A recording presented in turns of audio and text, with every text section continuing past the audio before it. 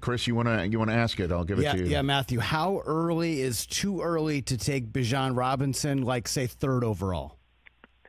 Yeah, I mean, I have him lower. I have him as a first rounder. He's absolutely a first rounder. But this is my advice to you and to everyone: is like I get versions of this question all the time. Like I have a 3rd pick, and I really want Bijan Robinson, but I know you have him at 8. Is that too early? And the fact is like, listen, if you want Bijan, take him. He's not coming back. He ain't. No, get him. You know what I mean? So like, take the guy. It's your team. It's your guys. We play this for fun. And the truth is that the minute the games start, all the rankings are out the window anyway.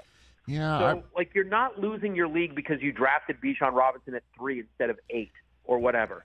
Draft Bijan Robinson. He's going to be awesome. He's going to be awesome this year. Yeah, I know. If that's the guy you want, go get him. I have a 3rd overall pick, too, and I know why you're asking that, Chris. And you're not afraid of Jamar Chase getting Trevor Siemian thrown to him for a couple of weeks? You're not afraid of that? Like, that's not concerning to you? At all? Yeah. No. Okay. Jamar Chase. No. Ride or die. I think I could throw to Jamar Chase and he could get 1,500 yards. Jamar Chase. He's amazing.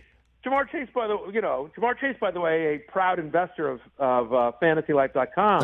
Fantasy Life, my news, your newsletter. Your startup. So I got to give a shout out to my investor, Jamar Chase. And it says here a successful daily newsletter. So kudos to your copywriters. You're founder of Fantasy Life, your daily newsletter. I look forward to seeing you on NBC all season long. Catch the Rich Eisen Show every single day on the Roku channel, 12 to 3 Eastern, for free.